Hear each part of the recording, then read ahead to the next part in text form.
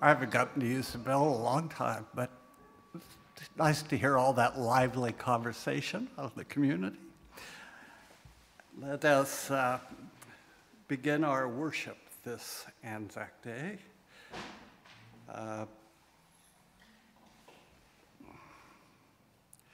Te koto te whānau, o Auckland Unitarian. Te koto nā manahiri, no mai, hire mai ki tēnei whare karakia a te atua. Te koto, tēnā tātou katoa. You might be wondering what the feathers on your order of service have to do with Anzac Day. Good question. All will be made clear in my musings. But for now, all you need to know is that it's called Te Raukura. It is an important symbol to the Maori tribes who affiliate to the Taranaki region. The people of Parihaka witnessed an albatross landing on one of their courtyards, dropping a single feather before departing.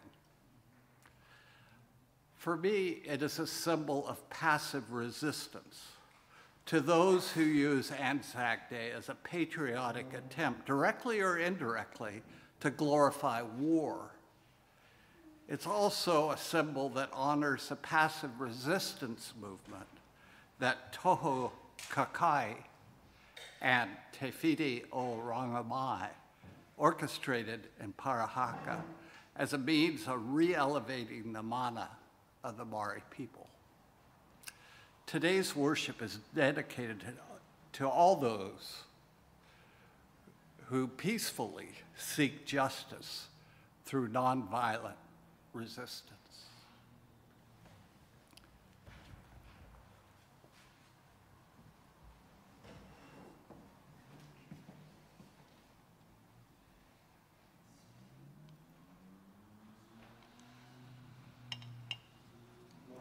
We light the chalice of our living tradition with these words.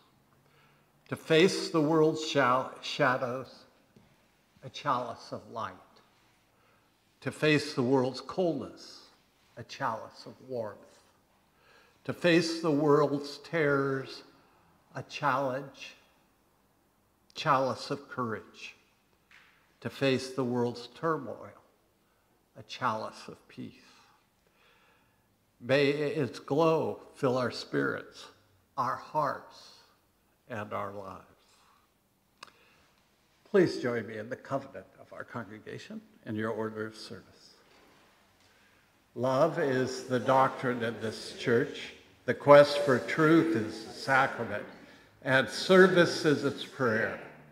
To dwell together in peace, to seek knowledge and freedom, to serve humankind in fellowship, to the end that all souls shall grow in harmony. Thus do we covenant with each other and with our God. Let us stand if able to sing Spirit of Life.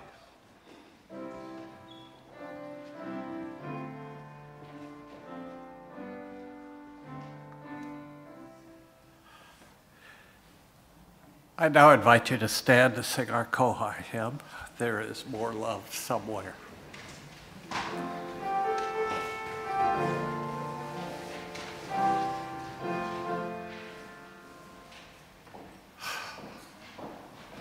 Every couple of years on this day, or this Sunday closest to this day, I play this song by Eric Bogle. And it's one of the best anti-war songs I know. So I invite you to remember your loved ones and friends who have suffered because of war.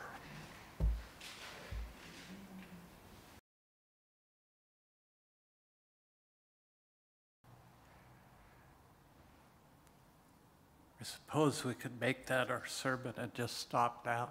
But I'm a preacher, so I got things to say.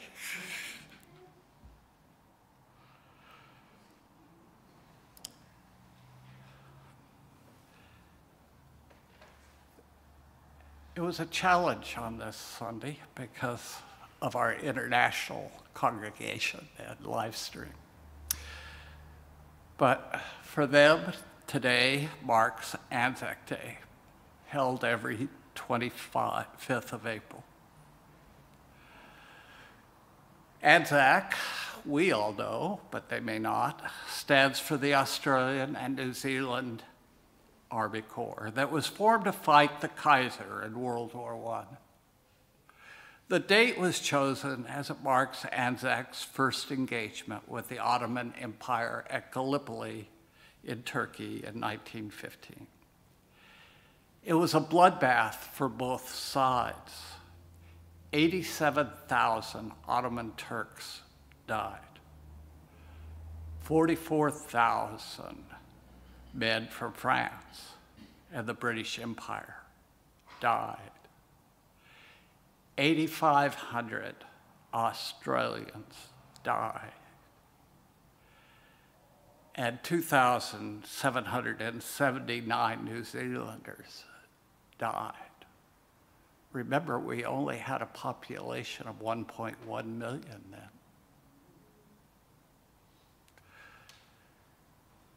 Those men are all buried far from home. In addition, 5,212 Kiwis returned wounded. The Anzacs went off to war, certain they would be home by Christmas, unaware of how witless and mad Winston Churchill's war plan was. While Turkish forces lost many more lives in the battle, nothing was changed by the blood and gore. The Ottomans retained control of the Gallipoli Peninsula. The whole episode brings to mind U.S. presidential candidate George McGovern's observation, "I am fed up to the ears with old men dreaming of wars for young men to die in." Since 1916, both Australia and New Zealand have remembered the scars left on our collective psyches by Gallipoli on Anzac Day. I continue to hope in vain that the ceremonies would not glorify such horrific violence by celebrating how noble were the 7,991 casualties who gave lives and limbs for king and country. I would instead prefer it to be a day of swearing off violence of all kinds, now and in the future. While it is traditional to wear the red poppy on this weekend, to my mind, the poppy, for some, has become sentimentalized. The horrific, it sentimentalizes the horrific without requiring the sacrifice of becoming the change we seek.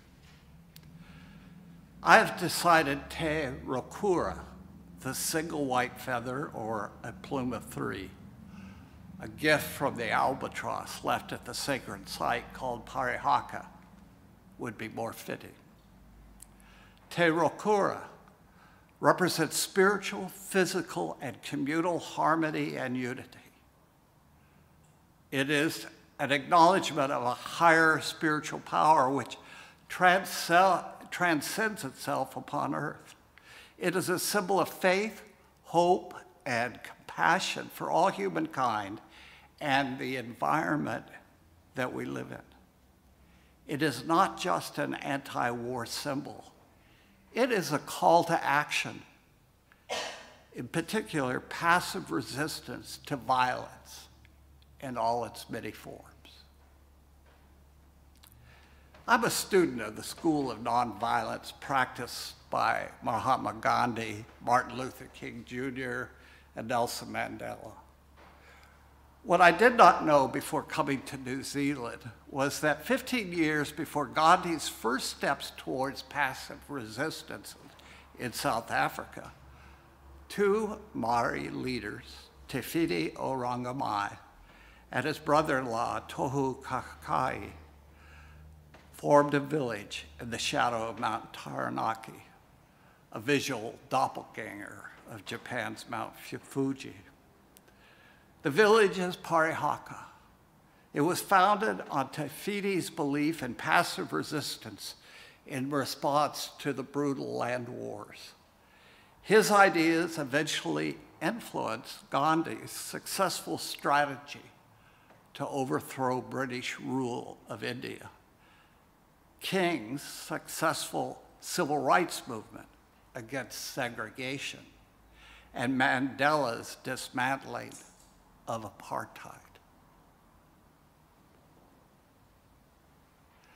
Parihaka's 150-year saga is hard to summarize. The story begins with colonization and European settlers, the Pakihas, demands for land. The crown had a simple, cunning plan. It was based on the idea that Maori who fought against the crown for taking their land had thereby forfeited their property rights. Confiscating the land of such rebel natives fulfilled the dual purpose of punishing them and making their land available for settlement. In addition, the sale of the confiscated land to Pakeha settlers provided revenue to the crown, essentially paid for the war that allowed Pakeha to claim the land in the first place. When Te Whiti and Tohu were forced from their homes, they founded Parihaka on the principle, all fighting must cease. The canoe by which we are to be saved is forbearance. Te Whiti's message of peace, nonviolence, and equality drew Maori from far and wide, swelling the population to 2,000. Up to 1,000 more would come for monthly gatherings to hear Tohu and Te Whiti speak. It became the largest Maori community in the country. For a decade, the settlement flourished, expanding its cultivations on the surrounding land. For a decade, the people weren't opposed. Then in 1878, the slumbering government awoke, prodded into action by settlers clamoring for land. Surveyors began laying out roads and sections, breaking a promise made 6 years earlier by the Crown. For several months, Te Whiti allowed the survey to proceed pending discussion of the situation with the government. But the government showed no inclination to discuss. So in 1879, Te Whiti and Tohu began to resist. They had the surveyors and their tools physically removed from their land. When the surveyors returned, they had their pegs uprooted and chopped to pieces. Then Te Whiti and Tohu played their trump card. They sent out Parihaka men to plow confiscated settler land. It was a genius move on their part in choosing the settlers' tool to make a political protest against settlement. By using contemporary farming implements and not traditional Maori tools for planting, they asserted their right to participate in the modern economy on land taken in contravention of the government's own word. They would also have been keenly unaware of the religious symbolism. Maori were constantly being exhorted by missionaries to turn their swords into plowshares, to abandon their savage ways and embrace peace. The Parihaka prophets, practitioners rather than mere preachers of peace, turned the missionaries' words back on them. Peace is what you taught us. Why then do you come against us with the sword? Each furrow condemned their hypocrisy. Only men of mana, those of good standing and integrity, were sent out to plow. These acts of trespass were not trivial. They required both courage and restraint.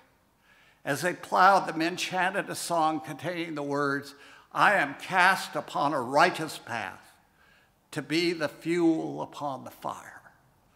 Te Fiti, they claim, will have the final word. The plowmen, if opposed, were not to resist. When asked what should be done in the face of violence, Tohu answered, "Gather up the earth on which the blood is spilled and bring it to Parihaka." The government got the message and responded swiftly. Plowmen were arrested, fined exorbitant sums they had no hope of paying, deported, and imprisoned. Under the cloak of a national emergency, the government suspended the right to trial and passed the first series of draconian acts that became progressively more desperate and unjust as time went by. Native Minister John Sheehan advised armed constabulary officers not to worry about the legality of their arrests, telling them, "You take them in and the government will find the law." Take them they did. More than 400 plowmen were sent to prisons. Troops were sent to destroy the village and arrest Te Fiti and Tohu. If people know anything of the Parihaka story, they know this part. The 2,500 strong community sitting together on Marae through the night of November 4th, 1881, not knowing when the troops would arrive. The 1,500 armed constabulary soldiers and volunteers, weighed down with ammunition, encircling the village, expecting violence, but were greeted instead by singing, skipping children and women who had baked 500 loaves of bread to feed their visitors. And yes, a dog which cocked its leg against the cannon and was later believed to have doused the gunpowder with its urine. To this day, if a dog wanders into a meeting, it is not chased out in deference to that defiant animal. We would know very little about this day, the Day of Plunder, as it's called, were it not for a pair of journalists who defied a news blackout imposed by the Crown on pain of instant arrest. One wrote, "The whole spectacle was saddening in the extreme. It was an industrious, law-abiding, moral, and hospitable community, calmly awaiting the approach of men sent to rob them of everything dear to them." These journalists and papers they worked for were the scant few who dissented from the almost universal vilification of the prophets and what they stood for. One local editor, 11 years later, offered the opinion that all things considered, the Parihaka difficulty might prove to be one of the greatest blessings New Zealand ever experienced. For without doubt, it will be a war of extermination. Justice demands these bloodthirsty fanatics should be returned to the dust. The time has come in our minds when New Zealand must strike for freedom, and this means the death blow to the Maori race.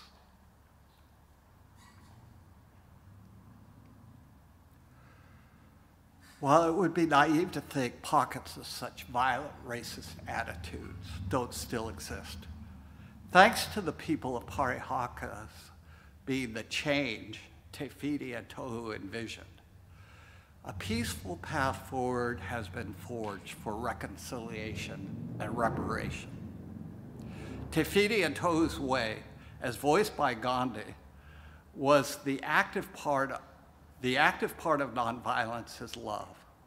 The law of love requires consideration for all life. One who follows this law must not be angry even with the perpetrator of the greatest imaginable wrong. Although he must thus love the wrongdoer, he must never submit to his wrong or his injustice. suffer all the hardships to which the wrongdoer may subject him in punishment for his opposition.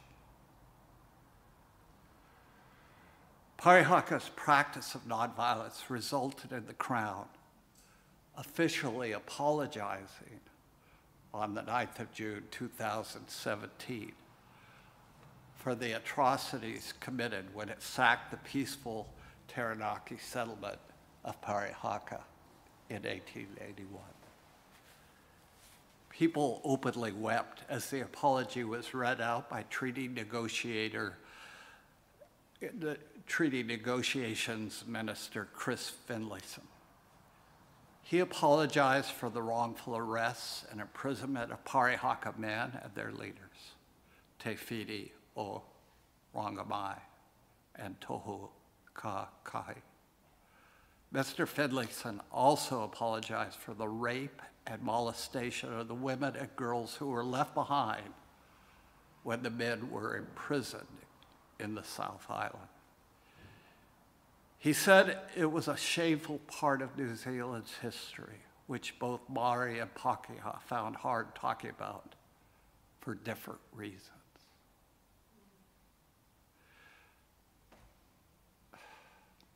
May the story of Parihaka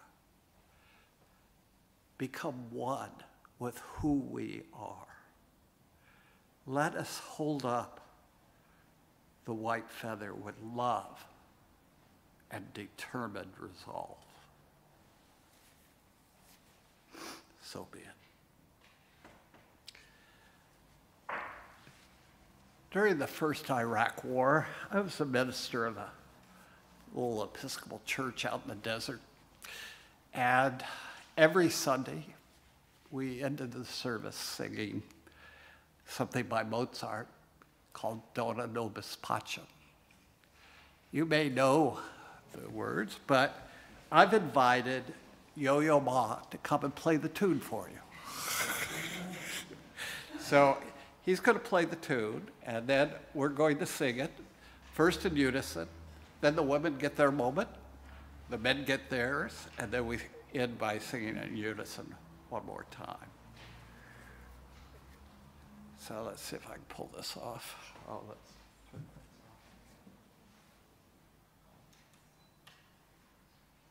off. Join me in the words for extinguishing the chalice. We extinguish this flame, but not the light of truth, or the community, or the fire of commitment. These we carry in our hearts until we are together.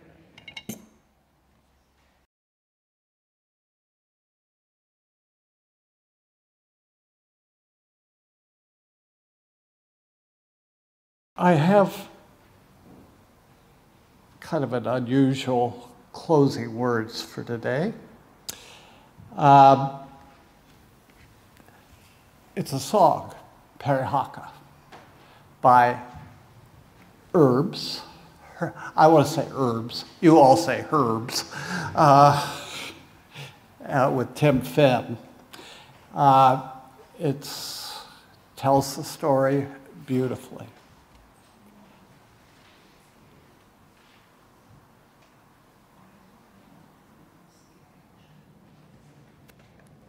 I now invite you to listen to John Lennon, Imagine, and then afterwards, I know it's later than usual, but I hope you'll stay and join in small groups to discuss the conversation starter.